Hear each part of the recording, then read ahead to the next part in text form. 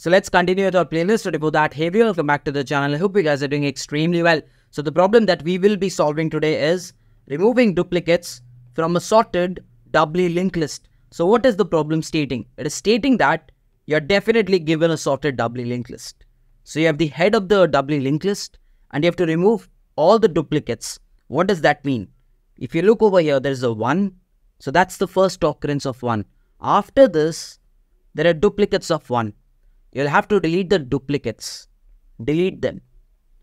This is the first occurrence of 3. After that, there are duplicates. Delete them. So if you have deleted, what will happen is the 1, the next will point to this. The 2's previous will point to this. Right? 3's next will point to 4. 4's previous will point to this. Once you have done this, you'll have to return me the head of this particular doubly linked list. Obviously, the head will not change. Why? Because this will be the first occurrence. After that, you will find the duplicates. And the duplicates, if you carefully observe, since it is a sorted doubly linked list, the duplicates will always be in a contiguous manner. It cannot be over here because it is a sorted doubly linked list. The duplicates will always be in a contiguous manner. So we will take the advantage of this continuity and try to delete all the duplicates. So how do I approach this problem? The first thing I have to observe is, if I have a number 1, the duplicates will be right after this. If you look over here, the duplicates are right after this. Why? Because it is a sorted doubly linked list. I cannot have a 1 over here. That is not possible. If there are duplicates, they will be in a contiguous manner. So I'll take this advantage of continuity and try to solve it. So let's try to do a traversal and try to remove all the duplicates. So we start at the head, right? So let's take a temporary and place it at the head because we do not want to alter the head. Now we will start the first round of traversal. So can I say that the first duplicate, if there is 1, it will be right at the next of temporary. It will be, if there is 1. Then I have a check. Is it equivalent to this temporary? I find, yes, this is equivalent. So what I can do is, I can take the next and just move to the next. Just to see if there are more duplicates. I see this one is also equivalent. So I again take the next and move to the next. And this is the moment I see this 2 is not equivalent to this 1. Which means that I have got my duplicates. Like I have gone over the duplicates. Now I am standing at an element or a value which is not equivalent to this. What do we need to do? We need to make sure this temporary's next is pointing to 2. So you can take temporary and make it point to 2. And you can take 2 and its previous point to temporary. So it's going to be something like temporary dot next equal to next node.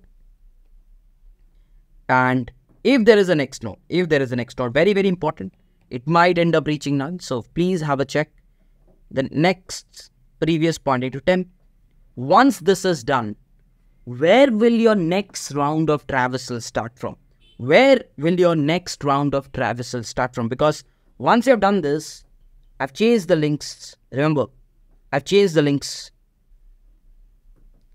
Can I surely say, if I just erase this, just for a moment, if I do a temporary of temporary next, the temporary will go from here to here.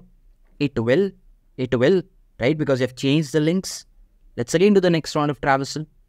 So in the next round of traversal, again you keep the next node over here. I kept the next node over here. I check, is this equivalent to this? I find no. Right? So what will I do?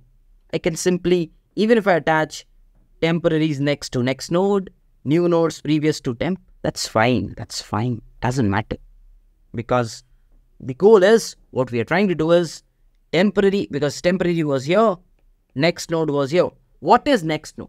Next node is the first element that's not equivalent to the current node. Next node is the first element that's not equivalent to current node.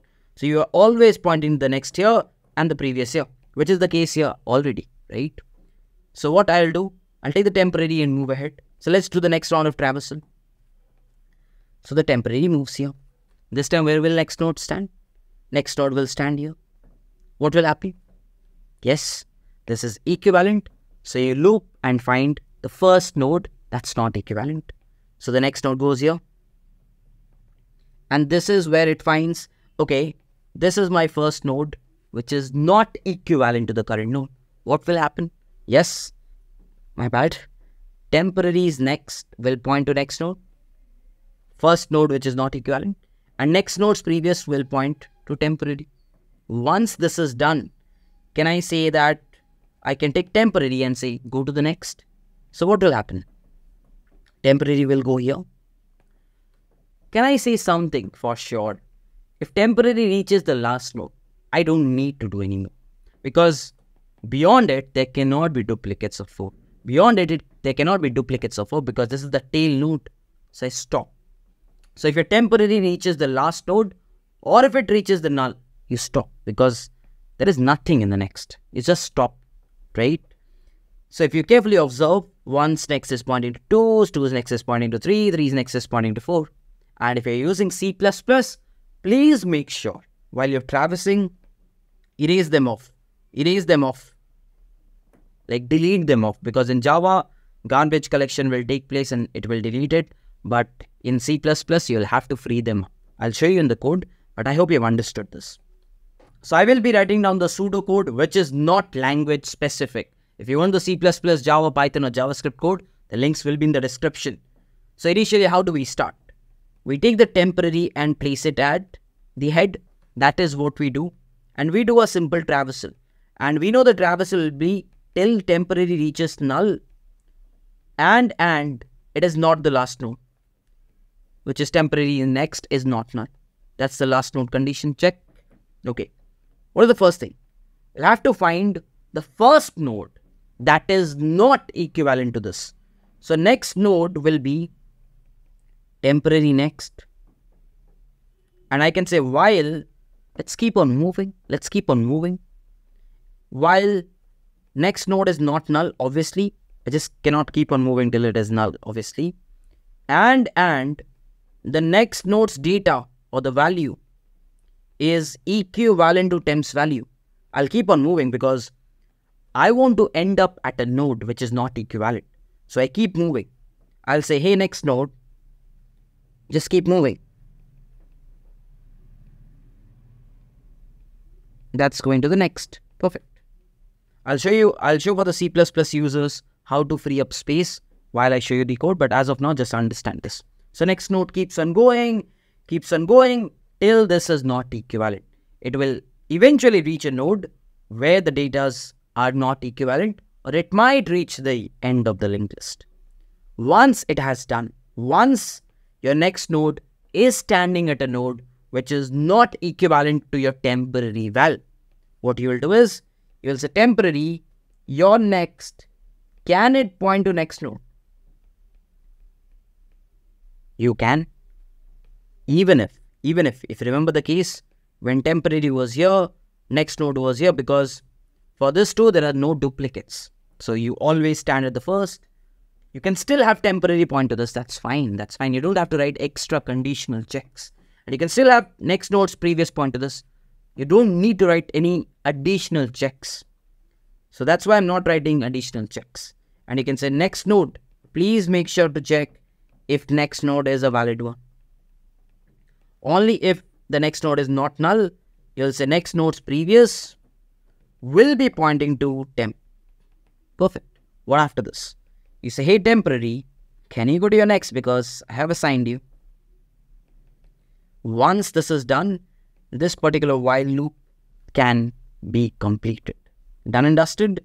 And right at the end, you can return the head because we haven't altered the head. We haven't altered the head. Done? Yes. Done. So let's analyze the time complexity. What is the time complexity? Now on a naked eye, it might feel that, okay, there's an outer loop, there's an inner loop. So big O of n squared. That's on a naked eye. But if I try to visualize, I'll see that, hey, listen, the temporary touched this, then touched this, then this and this. So what it did was, it skipped the duplicates. It skipped the duplicates, correct? And these duplicates were traversed by the inner loop. These duplicates were traversed by the inner loops. So if I look at the overall traversal, and if I mark the outer loop will go here, will go here, will go here, and will go here. That's where the outer loop goes. And the inner while loop will go here, will go here, and will go here. Because apart from this, it never goes inside. So eventually, the outer loop in total is 1, 2, 3, 4. And the inner loop is 1, 2, 3. So that's overall 7, which is the length of the doubly linked list. So thereby, the time complexity is big O of n. It is not big O of n square. You need to understand, even if you're running an inner loop, it's going over the nodes. But at the end, you're changing the temps next to next node. So you have already gone through these nodes. You will not repeat. If the outer was going through all of these, then it could have been n square. What you're basically doing is you're changing the link. So after this, it straight goes away. Jumps those nodes which you have gone through the inner node. Got it?